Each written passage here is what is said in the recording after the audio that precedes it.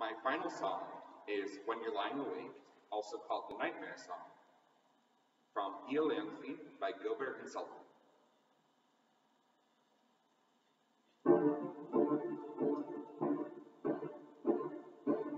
When you're lying awake with a dismal headache, repose is tabooed by anxiety.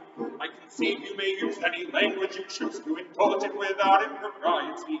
For your brain is on fire, the bedfellows conspire, of usual slumber to plunder you. But your counterfeit goes and uncovers your toes, and your sheets slips merely from under you. Then the blanketing tickles you feel like mixed pickles, so terribly sharp is the pricking. And you're hot and you're cross and you tumble and toss till there's nothing twixt you and the ticking.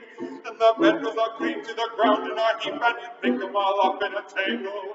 Next your pillow resigns and politely declines to remain at its usual angle. But you get some repose in the form of a dose upon eyeballs and head of her aching. And suffering deep with such horrible dreams that you'd very much rather be waking. For you dream you are crossing the channel and tossing about in a scheme of rapport which is something between a large bathing machine and a very small second-class carriage. And you're giving a treat penny icicle meat to a party of friends and relations. Then a ravenous morning they all come aboard, so wearing South Kensington stations.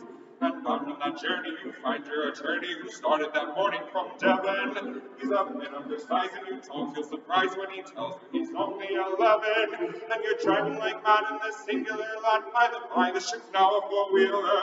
And you're playing round games and he calls you bad names when you tell him that Ty's is a dealer. But this you can stand, so you throw up your hand and you find you're as bold as an icicle. In your shirt and your socks of black silk with gold clutch, causing Salisbury plain on a bicycle.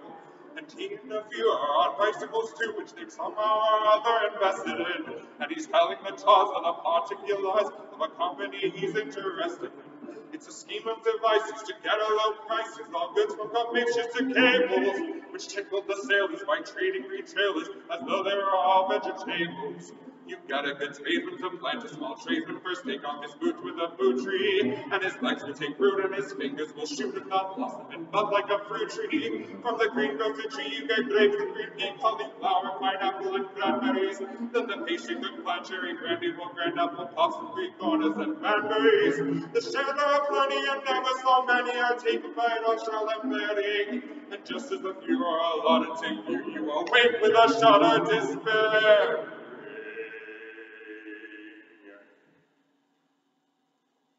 You're a regular wreck with a crick in your neck, and no wonder you snore for your heads on the floor, and your needles and pins from your soles to your shins, and your flesh is a creep for your left leg's asleep, and a cramp in your toes, and a bug up your nose, it's a plug in your lung, and a feverish tongue, and a thirst that's intense in a general sense that you haven't been sleeping in clover. But the darkness has passed, and it's daylight at last, and the night has been long. Ditto, ditto, my song. And thank goodness they're both of them over.